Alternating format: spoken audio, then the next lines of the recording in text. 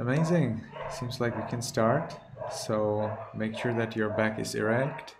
Two things are most important for your meditation if you want to be successful. Your back needs to be erect and there should be no movement during meditation. If you can fulfill these two things, the rest will probably progress itself.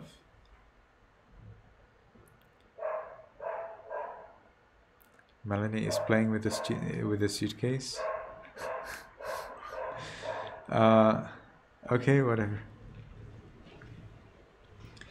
Melanie, from my side, everything is all right, but I'm not sure whether from your side everything is all right. Maybe next time you may like to keep the suitcase somewhere else temporarily, and so you have more space for yourself. No need to do it today, but for next time, surely. Okay, so as we are sitting in a comfortable meditation posture with the back erect, side cast down, we will not be looking at the videos, we will be looking at the floor or whatever is there in front of us, down there. And we can make the first determination in our minds voicelessly from now on for 10 minutes. I will meditate on muscles and radiate loving kindness without any movement. From now on for 10 minutes, I will meditate on muscles and radiate loving kindness without any movement. From now on for 10 minutes, I will meditate on muscles and radiate loving kindness without any movement. Make sure your back is erect. See if you can check your back and make it erect. Maybe even more than that.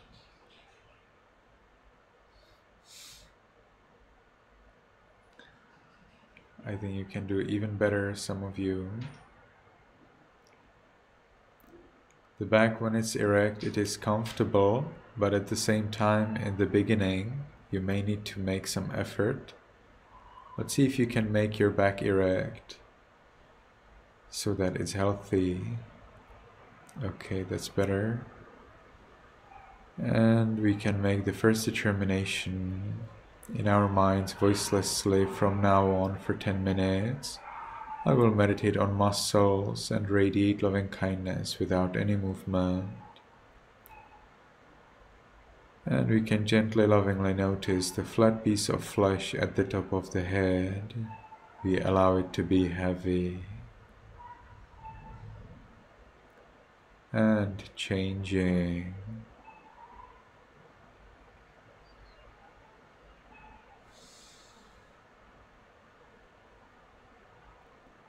We continue to the forehead, eyes, nose, lips, chin, cheeks, ears, back of the head,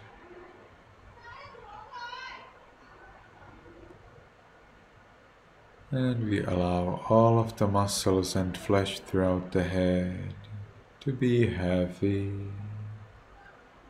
and changing. And check your back again. Make sure your back is erect. I think Paris can do even better than that. Even better than that. Try as much as you can. And we continue to the neck, shoulders, arms, elbows, forearms, wrists, palms, fingers, tips of fingers, chest, abdomen, back, and we allow all of the muscles and flesh throughout the upper part of the body to be heavy and changing.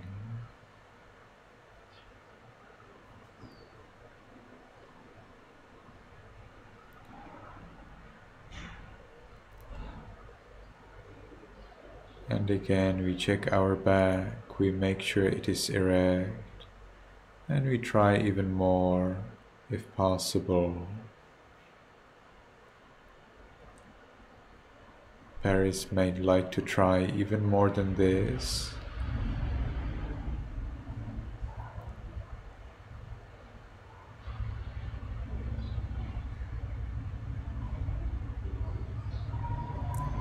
And we can continue to the buttocks,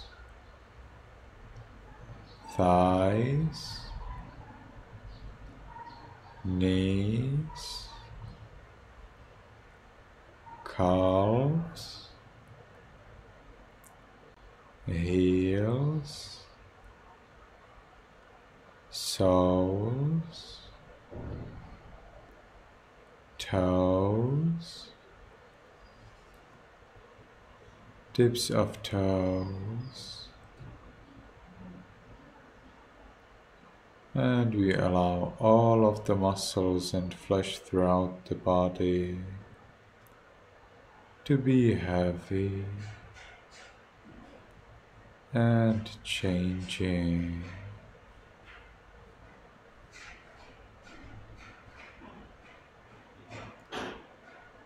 And again, we check our back, and if there is a way to make it more erect, we do our best. I think Paris may like to try even more than this.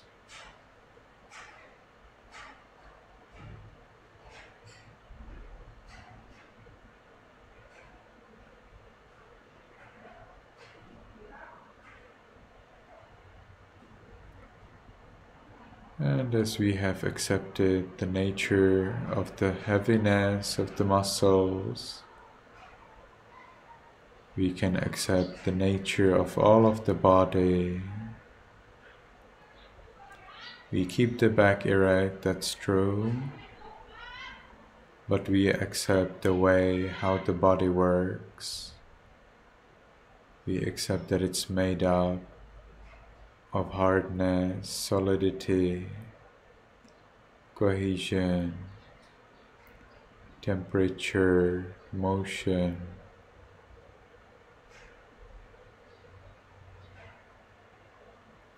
And as we allow the body to be the way it is,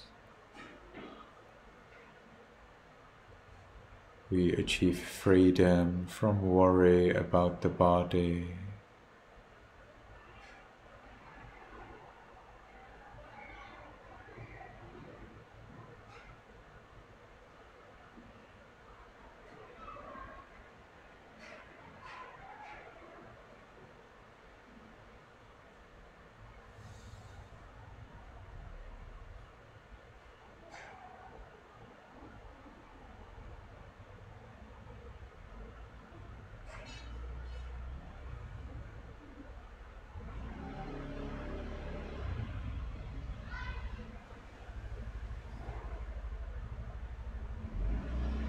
And we enjoy the freedom, we enjoy the peace.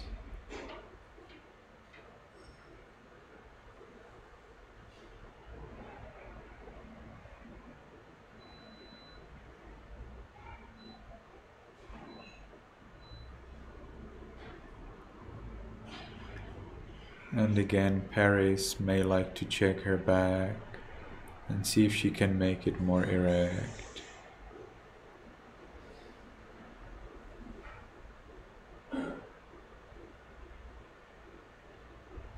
And we can now share our peace to other living beings. We start in our room and recite in our minds voicelessly. We don't force, we don't expect anything.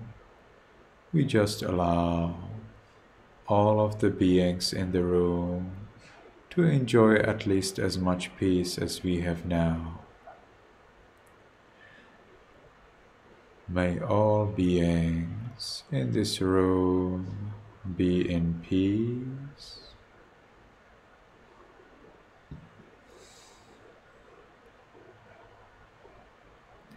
We can gradually expand our thoughts of loving kindness. May all beings in this building be in peace.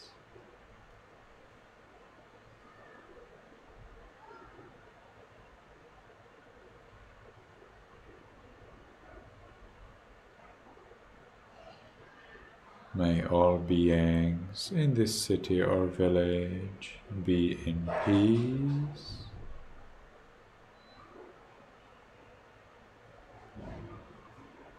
May all beings in this country be in peace.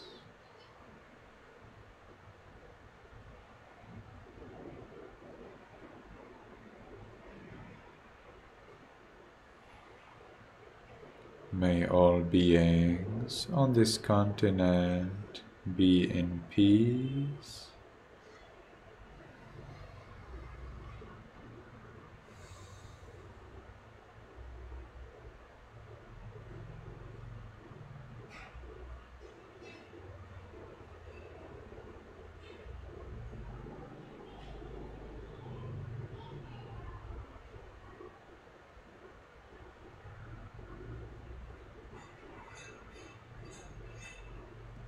May all beings on this planet be in peace.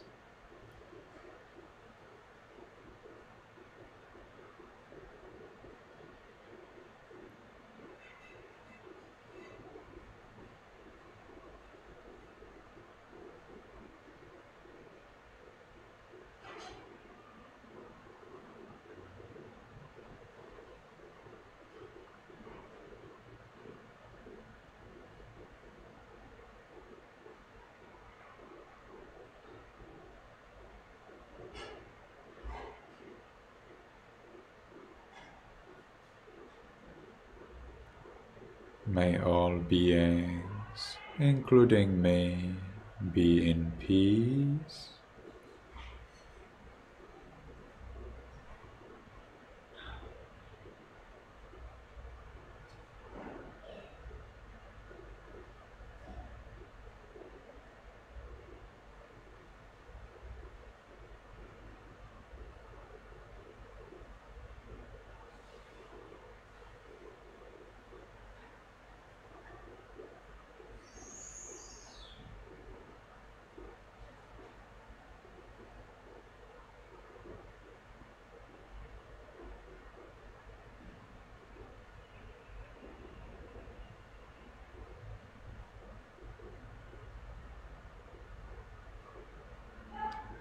Now, because the time for this sitting is finished, let's make the last determination in our minds voicelessly.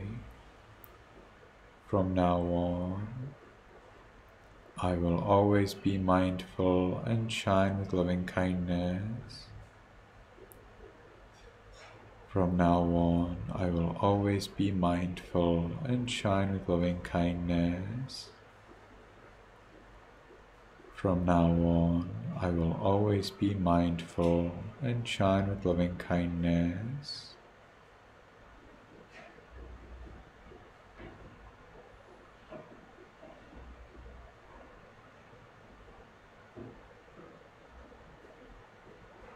And with that determination, we can slowly, mindfully change the way of our sitting. Do not come to your cameras yet, stay where you are, and we will take one more minute when we enjoy the peace we gained in meditation And even then, we keep the back erect.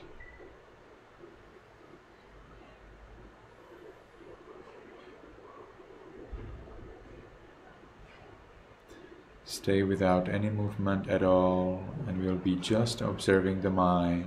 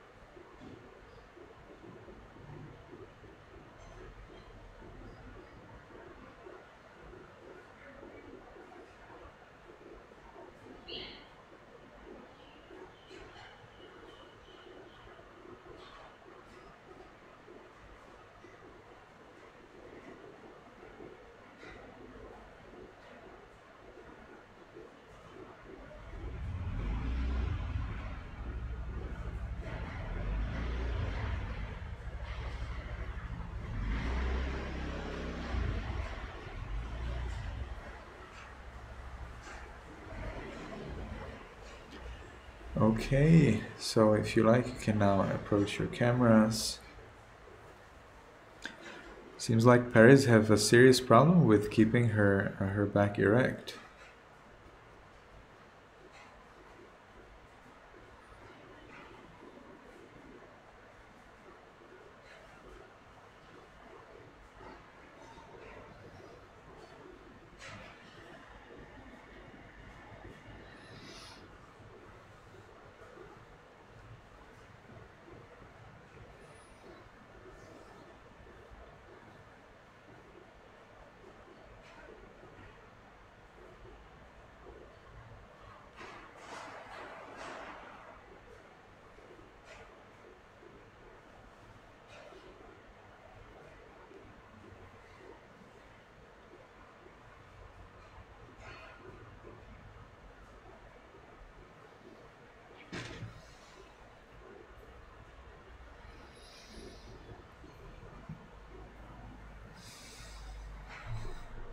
Yes, Langham, you would like to say something?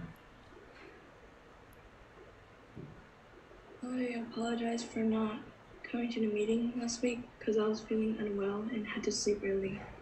Okay, no problem at all.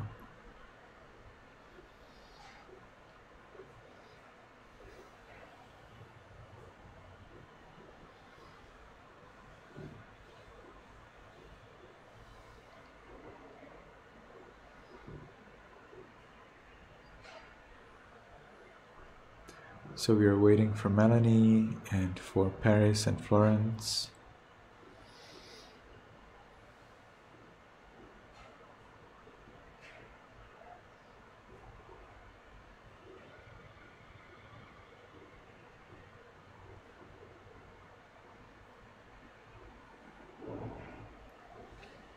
So, Paris, did anyone else, apart from me, pointed out to you the problem of your back?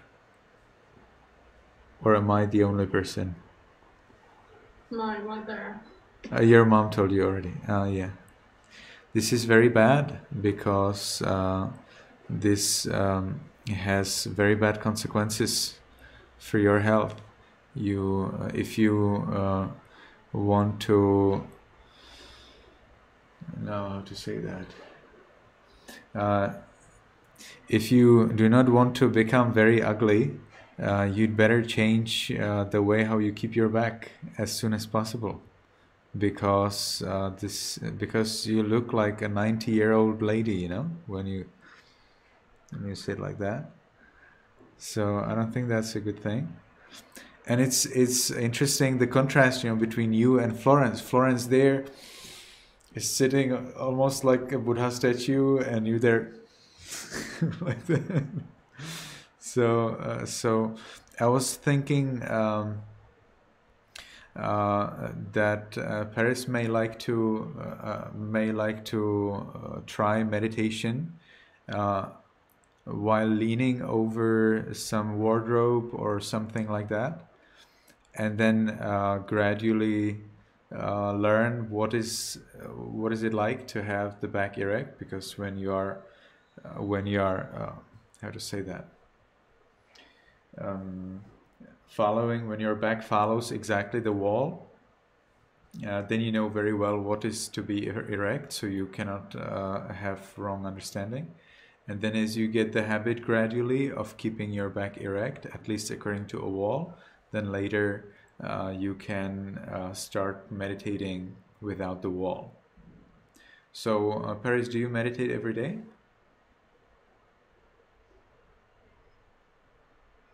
No. I see. It would be good if you can meditate at least 5 minutes every day. Then, and during those 5 minutes, you would actually, I suggest that you actually lean over the wall or over a wardrobe. Wall may be cold, so I don't know, Singapore is quite warm. Not sure how's your wall, but you can try a wardrobe, something you had behind you when you were now meditating, and come to the door as close as possible, and then follow the straightness of the door. And like this, if you meditate every day 5 minutes, I think after 2 weeks you gradually learn what is it like to have back erect, and then you can start meditating without it. What do you think about that?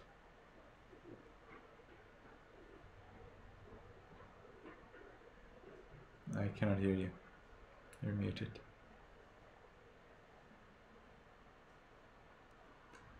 I cannot hear you. Can you unmute yourself and let me know what do you think about it? I will try that. You will try that? Okay, nice. All right. So today we are following Sri Lanka pronunciation. So it's very easy. I would like to ask everyone to unmute, and you can take through Refuges 5 precepts. You can keep your hands together at the chest.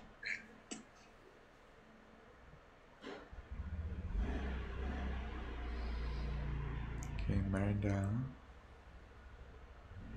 All right. Yamahang vadami tang vadetha. Hama Bhante. Aham bhante. Tisaranena saha. Panchasilang dhammang yachami.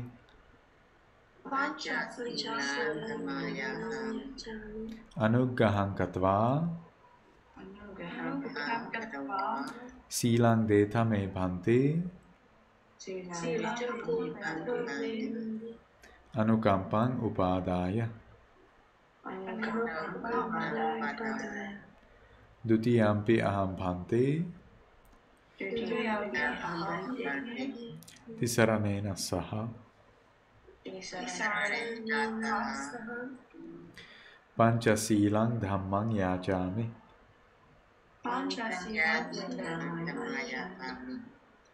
Anuggahang katva.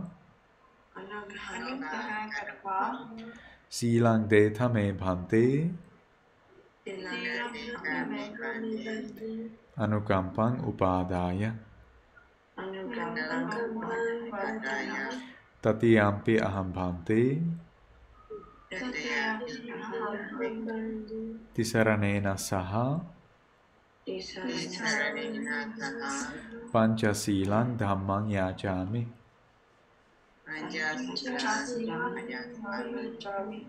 Anuggahang katva. Silang deta me bhante. Anukampang upadaya. Namo tassa bhagavato arahato samma sambuddhassa. Namo tassa bhagavato arahato samma sambuddhassa. Okay, for the second time. Yes,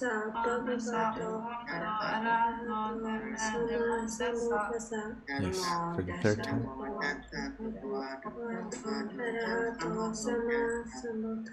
Very well. Buddhang saranang gacchami, dhammang saranang gacchami, sanghang saranang gacchami.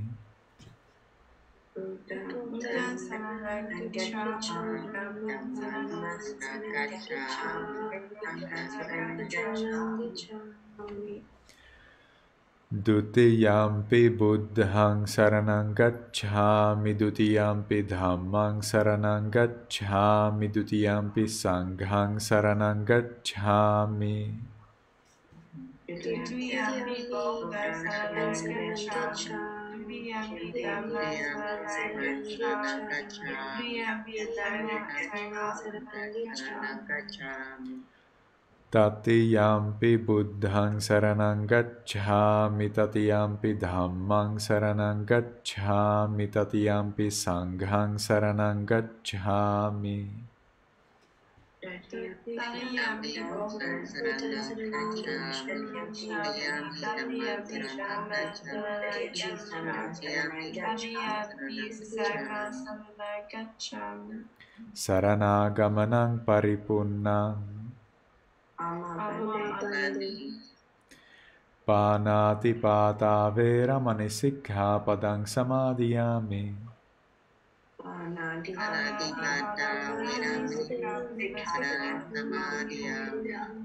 Adinnadana vera manisikha padang samadhiyami.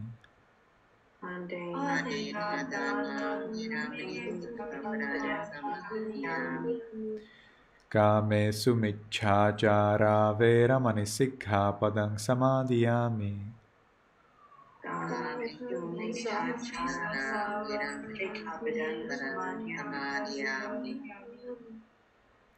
Musavada vera manisikha padang samadhiyami.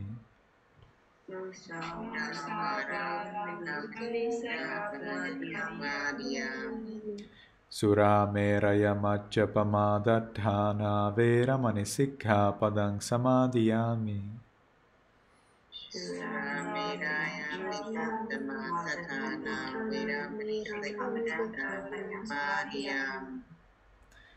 Tisaranena saddhing pancha silang dhammang sadhukang surakkitang katva appamadena sampadetha. May you be happy, may you be healthy, may you soon attain the eternal bliss of Nibbana.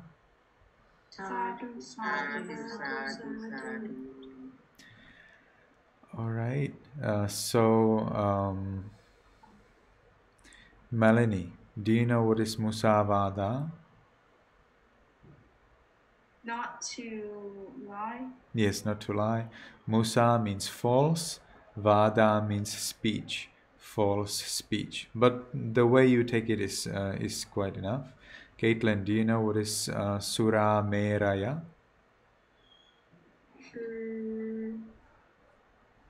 I'm not sure. Maybe never mind. I'm not sure. And do you at least know what is it related to? One of the 5 precepts. Yes, that's true. Which one? Don't lie. Don't kill. No.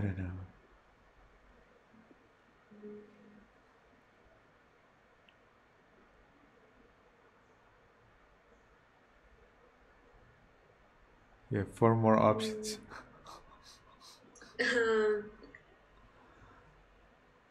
Don't drink. Yes, that's right. What do you not drink? Alcohol. Alcohol, and that's the meaning. So Sura Meraya are 2 kinds of alcohol mentioned in our scriptures, which involve all kinds of alcohol. Sura Meraya, Majja. Majja is another word for alcohol. Sura Meraya Majja. Pamada Tana. Pamada means forgetfulness. Tana means the basis, whatever causes forgetfulness. So you have the Sura alcohol, Meraya alcohol. Majja means whatever makes you You have the English equivalent mad. You see there the similarity, majja and mad. Majja, mad. Do you see there's some similarity? I see it there.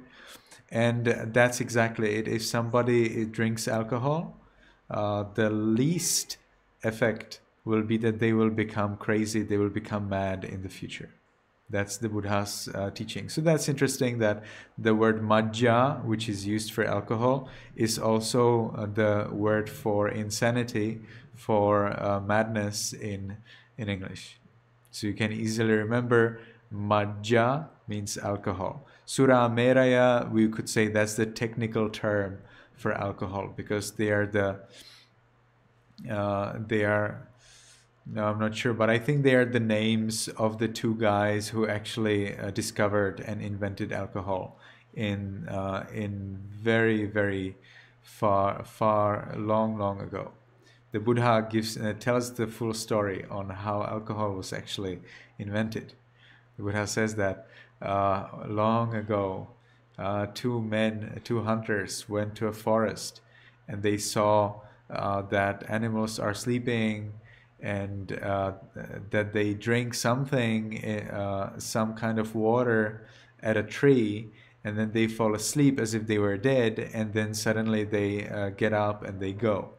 And they think, oh, that's interesting, let's try it out. And they themselves go and they drink it. So then they discover how it actually naturally happened, how the alcohol actually naturally appeared in the forest. It's very rare, but according to our scriptures, it is possible. And so they thought, hey, this is a great thing, so let's go and sell it. So they sold it. They went to a city and they said, we have here a magical drink and everybody of you must try it out. And the people, they tried out and they loved it so much that they were drinking and drinking and drinking, and they became poor. They didn't go to work, they didn't do anything, they were just drinking and drinking and drinking. So they became poor. So these two guys, when they realized that this is the fault of these two guys, that they introduced alcohol, the two guys ran away and they went to another city. And then in that city they also taught it. And again, the people were drinking, and again, they made all of the city poor. Totally ruined by the alcohol. And then they moved like this from city to city. The story then ends that as a huge amount of alcohol was cooked in one city, according to these two guys' recipe. An animal drank it and then ran away, and I don't remember exactly, but I think somebody saw it. Somebody saw it before the people started to drink alcohol, and then they told it to the king. You see, the king, what will happen? We don't want that. So the two guys were expelled before the people would actually get to drink the alcohol. So there's a story like that. Anyway, Sura Meraya is the technical word for alcohol, and Majja is the general term for all things that make you well, inebriate. Do you know the word inebriate? Drunk. So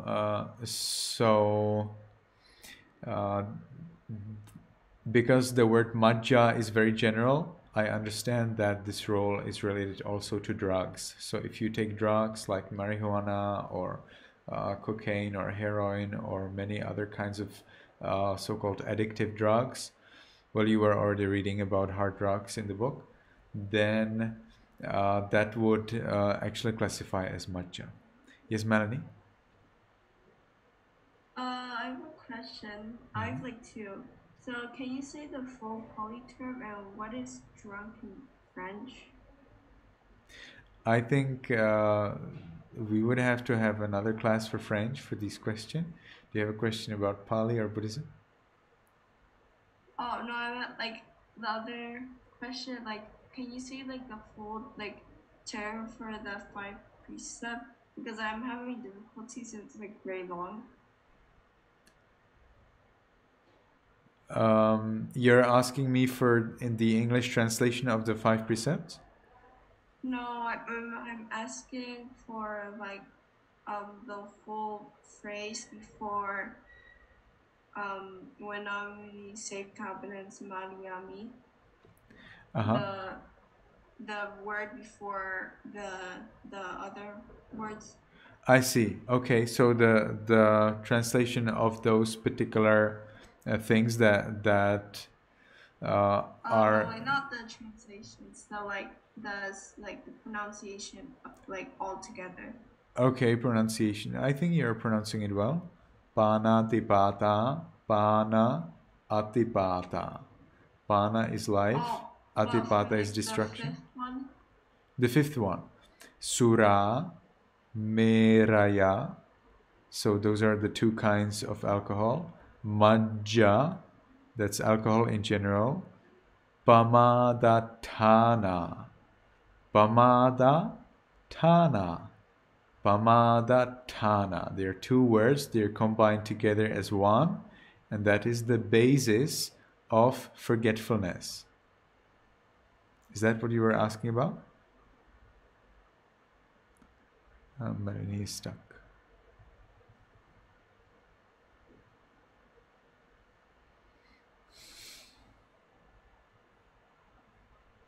Does everybody have the translation? Do you have the text? I will send you the text in the chat box. What's going on?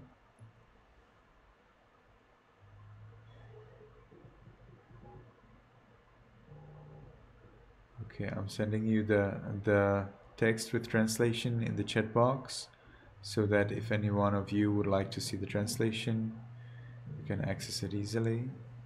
Seems like Zoom has updated their system. Now you can see it very easily, clearly. So Melanie, did you get your answer, or do you still have any question? Ironically, my computer died just as you were about to say it. Yes. So I explained the meaning of the word Sura Meraya Majjapamada Thana. Sura Meraya are the technical terms for alcohol. Majja is the general term for all alcohol. Pamadatthana is two words. Pamadatthana. Thana here means, Thana literally means place, but here it means the basis of. So, Pamadatthana, the basis of forgetfulness. So, Sura Meraya Majja Pamadatthana. Can I practice saying it? Is it Suramaya Majapatana? No. Sura, the R is better pronounced in the way they pronounce in India. R, Sura. Sura. Meraya. Sura Mera. Ya. Ya. Sura Meraya. Sura Meraya. Majja. Maja. Sura Meraya Majja. Sura Meraya Jan. I think you need to read it from the paper. Then you can make it. Okay. Sura Meraya Majja. Can you try? Sura Meraya Maja. Perfect. Pamadatthana. Pamadatthana. Yes, very well.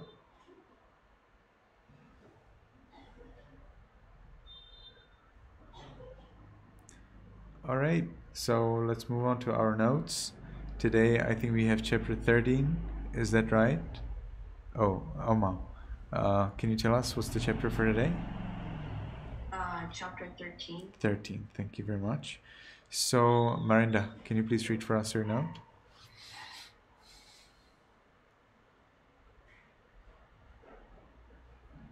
Technology is another opportunity for novelty seeking. And because the brain of a teenager is so easy to stimulate, all it takes is the latest digital toy to tease it into distraction. Thank you. Caitlin? Could you ask me in a bit? I'm trying to find my notes currently. Okay. So, Lang Hong?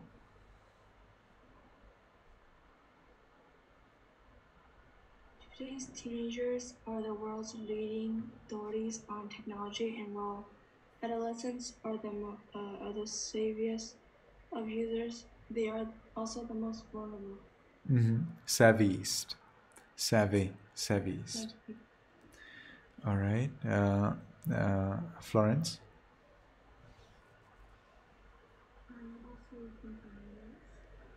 You're searching your note? So, Paris?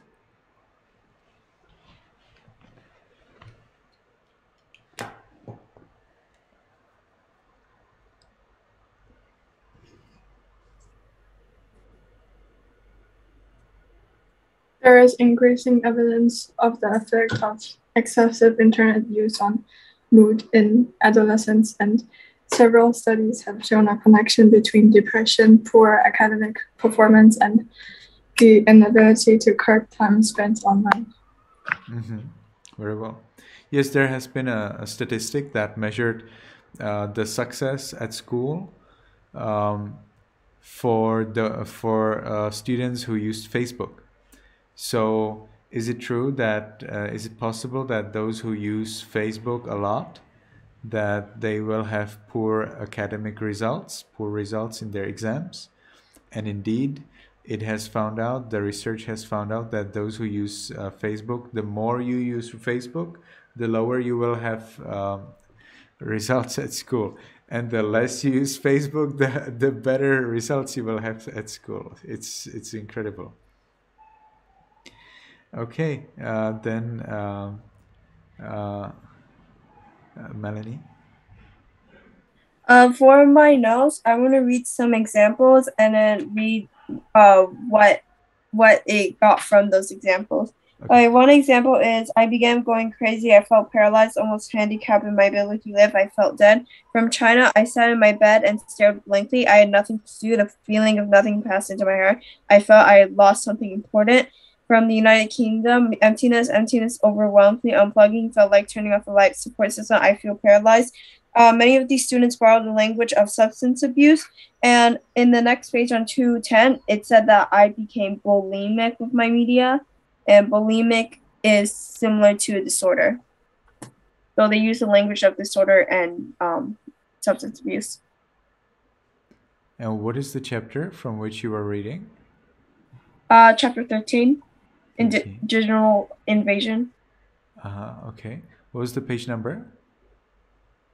I read examples from 209, and then I read another thing from 210. That is so strange.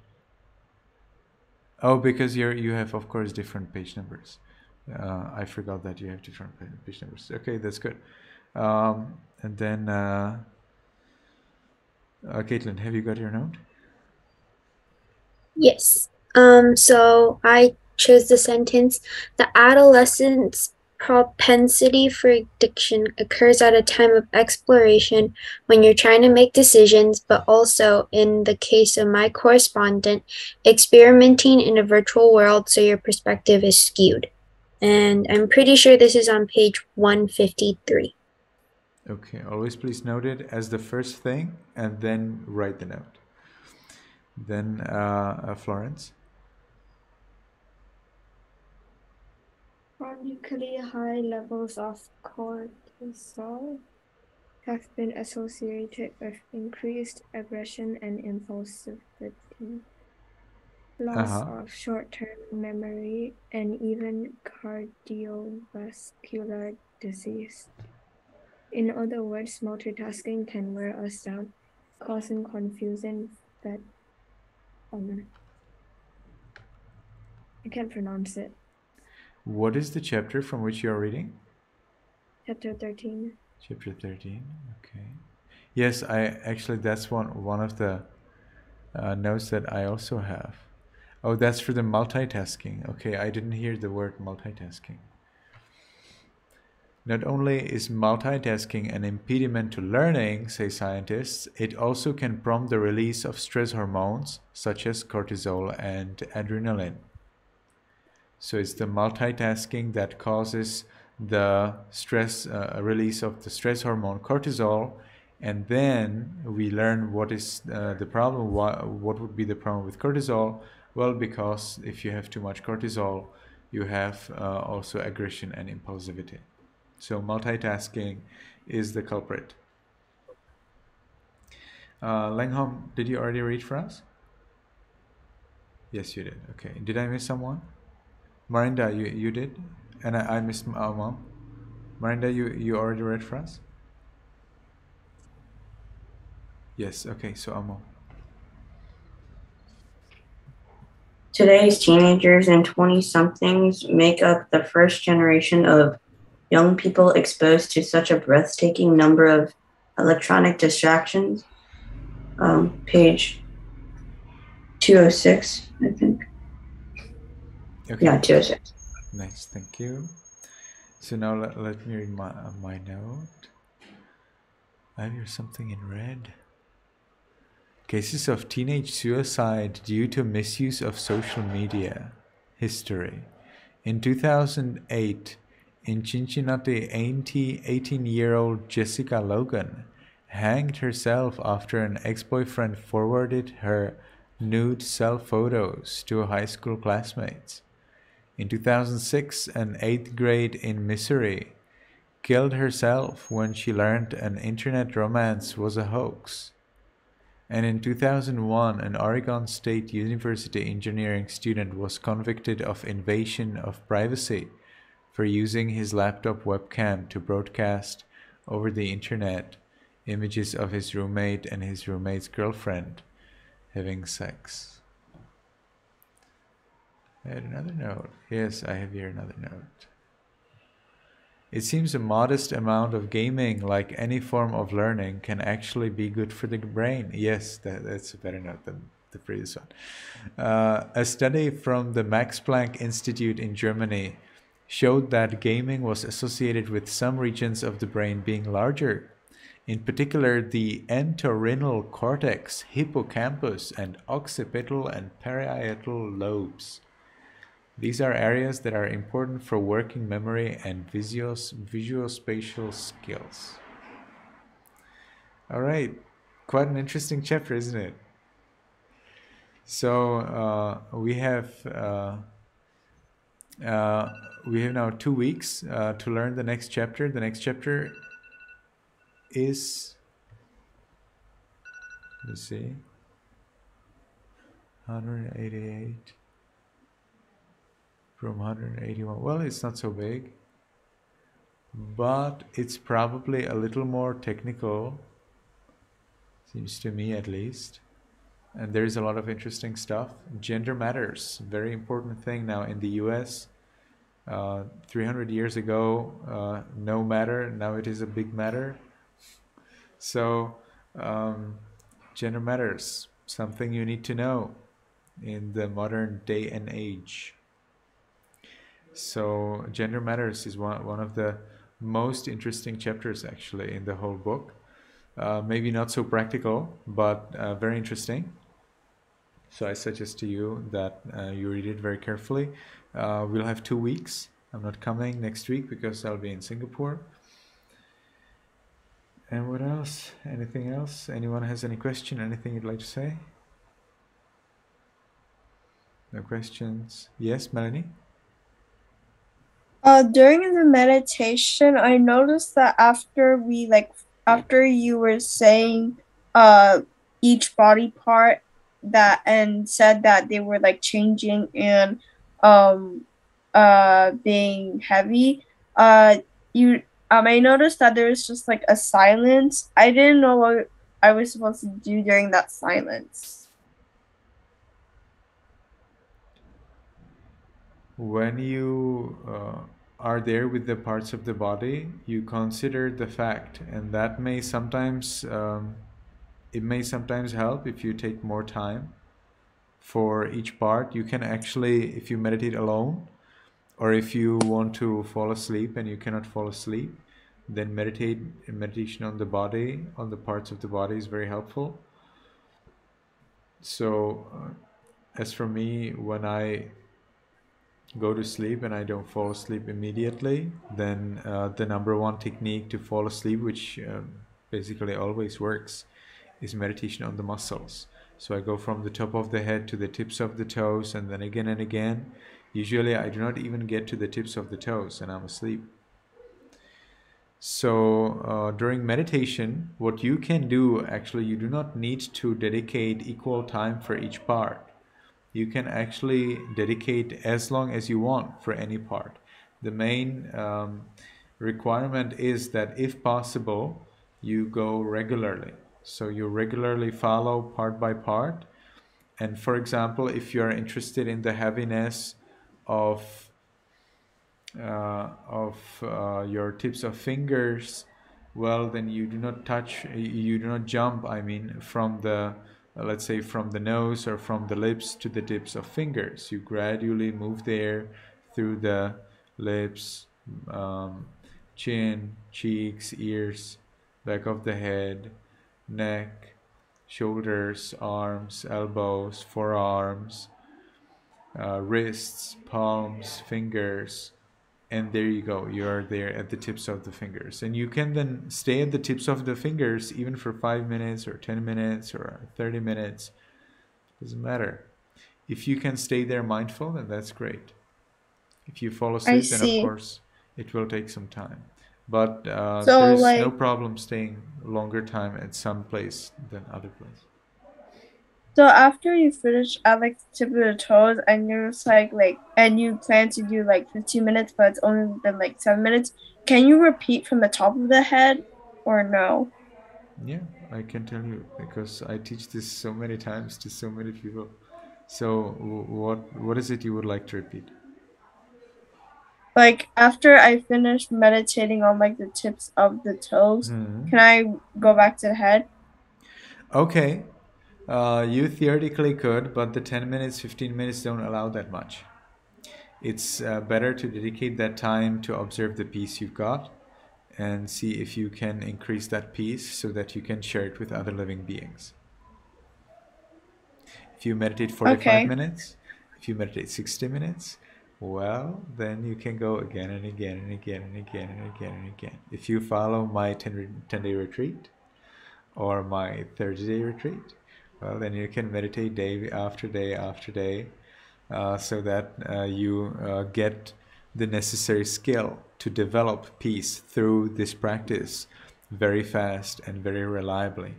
Then you develop the power to radiate loving kindness to all living beings without any distinction, again with a very reliable accuracy and reliability. And then you develop wisdom in relation to the nature of your body and the mind. So these days I'm leading quite a few meditation retreats. Now I teach even online. So I have some students online who connect with me every day for interview. They tell me how they meditated. I tell them what to do next. But the requirement for a meditation retreat is that the student must meditate at least 6 hours a day. If the meditator doesn't get a full 6 hours or more, then they're not eligible for interview. So then the next day they have again opportunity to try out, see if they can do 6 hours. If they can do 6 hours, then the following day they are eligible for interview. If not, sorry, no interview, need to do 6 hours. If they do 5 hours 59 minutes, sorry, no interview, must do 6 hours. So those are some rules for intensive meditation retreat. Okay, I see. And for like when you say heaviness and changing, I'm kind of like confused because it kind of seems vague, because like I'm unsure what is heavy. How do I focus on heavy? Heaviness is a measurement. So it's like a temperature. As if I said that they have a temperature, anything, everything has temperature. In the same way, anything and everything has some kind of measurement of heaviness. So temperature can be above 0 degrees, it can be below 0 degrees, it can be 0 degrees. The same way heaviness can be above your ability. When you think that it's light, you think, oh, that's heavy. It can be at the 0 when you are not sure, is this heavy or light? I don't know. And it can be in the minus when you think, oh, this is very light, this is easy to lift. Like the hair, body hair is pretty light, but still we say that there is heaviness. That means there is a measurement of heaviness. Like you say, there is some kind of temperature, but there is actually no heat. There can be coolness. So that's what I mean by heaviness. Heaviness is a measurement of heaviness. So we consider the fact that there is a measurement of heaviness. For example, in the mind, there is no measurement of heaviness. But in all matter, there is always some kind of measurement of heaviness. Is that clear? It's kind of confusing. So, what I understand what you're trying to say is that, are you saying like when you say heaviness, it's focusing on like the measurement of it? Yes. So, for example, the bones are a little heavier, the skin is a little lighter, hair, body hair are very light. Now, if you look at the muscles have pretty much the same heaviness per cubic inch. So you do not need to worry that much about it, because all muscles definitely have some kind of heaviness. Some are, of course, very light, like there are very tiny muscles behind the eyes that, at least until recently, scientists didn't know what are they actually for. But there are, of course, bigger muscles, like the rectus femoris, which is the straight muscle at the quadriceps, the muscles at the thighs. They're pretty big. So different muscles have different size, somewhat different shapes, but all of them more or less have the same nature, and they are similarly heavy in terms, per cubic inch. So when you say like changing, do I focus on like how like the body ages, or do I focus on how like it can like be painful in 1 second and like calm in the next? In this case, we distinguish, we as followers of the Buddha, we distinguish the two levels of change. First is the conceptual, second one is the ultimate. So in the conceptual level, all muscles change with age, they change with the exchange of the cells. Within 5 years, basically all of your body is entirely new. So our body is always under reconstruction. This reconstruction is extremely important. If all of the body tissues do not change, then that's actually a disease. So there is a special disease of skin like that, when especially darker skinned people, when their skin doesn't replace sufficiently fast, then it actually gets light. But it doesn't get light everywhere, only in certain spots. So then they suffer a special disease that's characterized by spots on the skin, and that is caused by slow replacement of the skin cells. So it's very important for the body to be replaced, for the cells to be replaced. But we also have the ultimate level.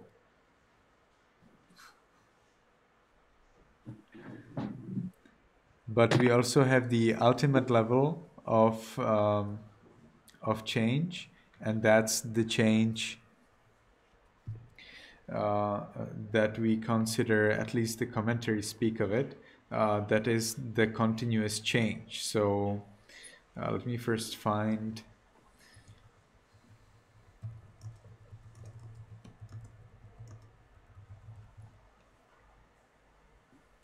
vitiligo. Maybe you know of that disease, vitiligo. You can Google that and find out. Vitiligo. All right. Then, sounds weird, right? Vitiligo. Then, what about the ultimate change? So we believe that all matter actually consists of tiny little particles. You maybe have heard of atoms, but in Buddhist philosophy, we do not. We do have mention of atoms, but the description of the tiny little particles is different from the modern description of atoms. Although it seems that the size of atoms today is actually smaller than the size of the smallest particles that we consider in the Buddhist philosophy, which I find quite interesting. So our smallest particles are not called atoms, although we do have an equivalent of atoms called paramanu, but we do have so-called kalapas. Kalapa means a grouping. It is a group of things which are always together. So I translate it as a grouping. I think that's my translation. Don't remember ever reading this translation anywhere else. So grouping, that's how I translate it, so it's easier to understand. Kalapa, K-A-L-A-P-A, Kalapa. So these kalapas, these little groupings, are somewhat. We believe that they are, or one great monk said, Ladisero said that a kalapa is, I think, 49 times smaller than an atom, than a Buddhist atom. Be careful about that. So kalapas are very tiny. And these kalapas, they are always made at least of 8 things. And that's solidity, cohesion, temperature, motion, color, smell, taste, and nutritive essence. Nutritive essence. So these are 8 things that are in every single kalapa.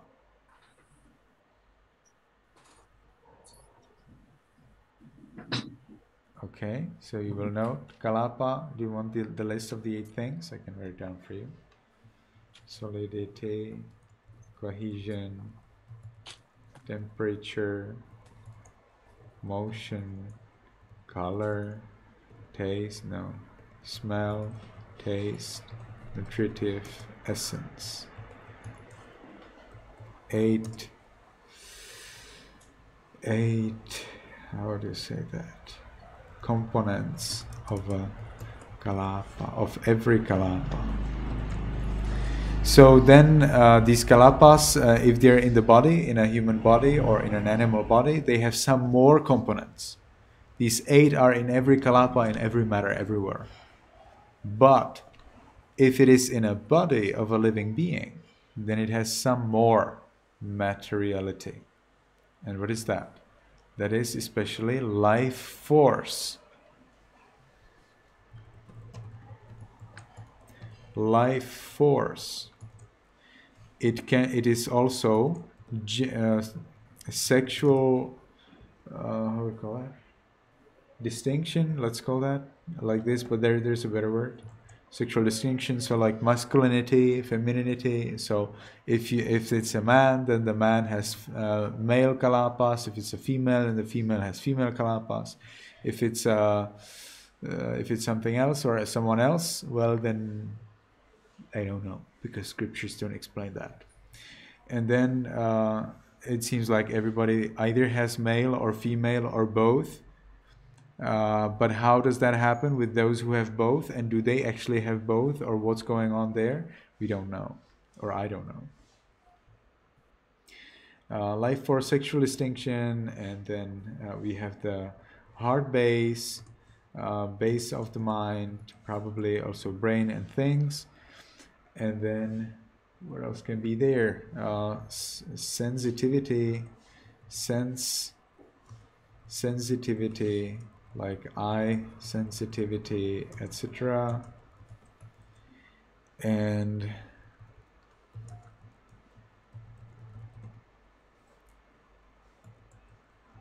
other. So some of those kalapas, they contain life force and sexual distinction. Some of them contain life force and heart base. Some of them contain the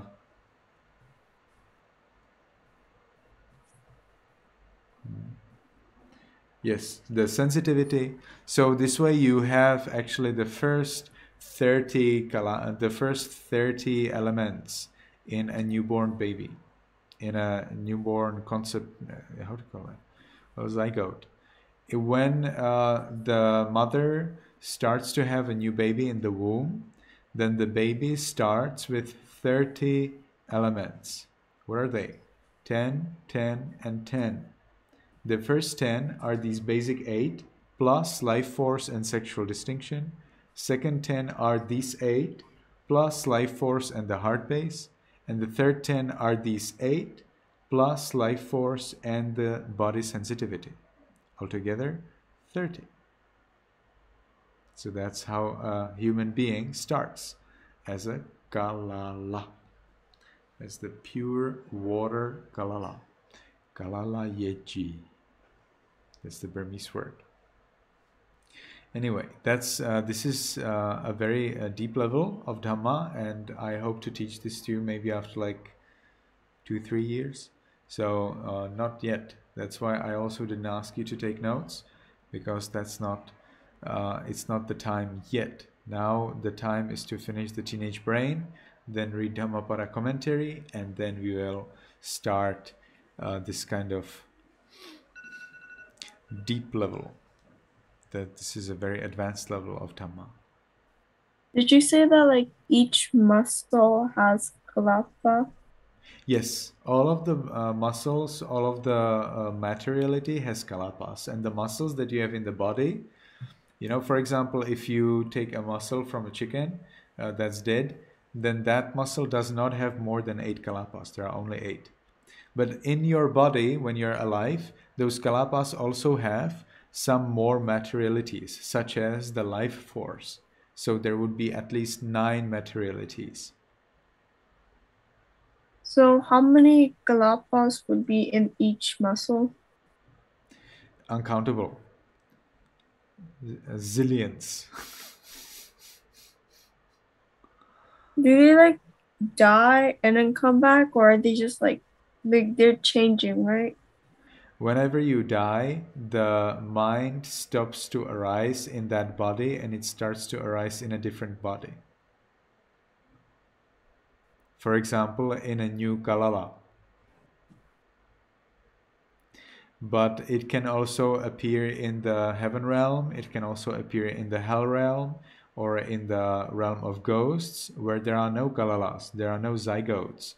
There are spontaneously appeared, fully grown, complete living beings. You do not go through the process of maturation in heaven, in Brahma realm, in hell, or in the ghost realm. You appear there immediately as a full-fledged being.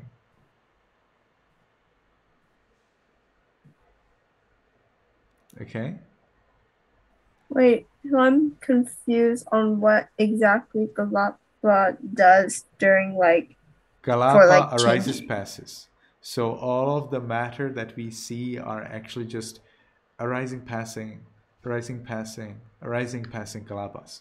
The kalapa doesn't have any time to do anything at all. It just appears, it disappears, appears, disappears, appears, disappears. So now I will tell you something very deep. You will have to pay a lot of attention and think about it very much. This is what the sub-commentaries say. I'm not exactly sure whether that's the way, but whatever, that's what they say. Now, if you have these kalapas arising, passing, new kalapas are arising. In that case, what is a movement? Like if I'm moving my hand, then throughout the time that I'm actually moving my hand, actually these are arising, passing, kalapas. If so, there is no movement, because those are just kalapas arising somewhere else. Is that clear? So is there like new kalapas each arising and passing? That's right. Every time it arises, it passes away and a new one arises. And it's super, super fast. It's like billion times per second. Is it like kind of similar to the concept of like skin cells like dying and reappearing? but like faster. Except a billion times faster. Maybe more faster. So when I meditate, should I focus only on like the conceptual one for now? Just the conceptual one for now, please.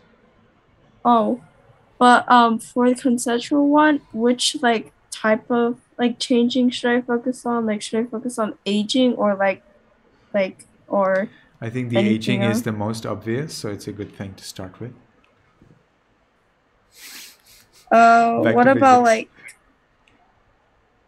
What about like how like sometimes there's like pain and sometimes they're not? Does that count? But that's your perception. The muscles and the parts of the body, they don't feel anything. They don't care. Oh. What about like how like you die and your body decays? Yeah, but that's not happening now. So that's not the object of the practice. You consider the fact that now the body is under this very slow change of aging. Oh, so is the prime object only just aging? No, the prime object is the heaviness. Oh. Then is there like a secondary object or is there only one object? Yes, it's like a secondary. If you're bored with hardness, then you can consider change. Oh. I don't know why, but I'm still kind of confused on heaviness because you said like how there are like different variations of heaviness for each body part, but you also said how like they're all also like heavy in the same way. For muscles. Muscles are heavy the same way. The other body parts, which are the object of intensive practice, which you're not following so far yet, they of course weight different ways. So hair have a different proportion of heaviness than muscles or bones. If hair is like light because like it's like it can like fly away with the wind, then why do we still call it heavy? You call it heavy because it's like that there is a temperature. Like if you said that there is temperature, then you say that it's heavy. It's for the lack of word. Wait, lack of what? Word. I do not have a word that would be equivalent to temperature, but actually describe heaviness. So when I say heaviness, it doesn't mean that it's heavy. It means that it can be also light. It just shows that there is a measurement of heaviness. Oh, okay. Okay, I think now is the time to finish this class. I also have to go somewhere else. So it was a pleasure to see everybody. May you be happy, may you be healthy, and may you be successful in everything you do. Thank you, Venerable Sir, and everyone for joining the Dhamma class today. So before we leave, everyone please unmute your microphone and let's say goodbye to Seattle together.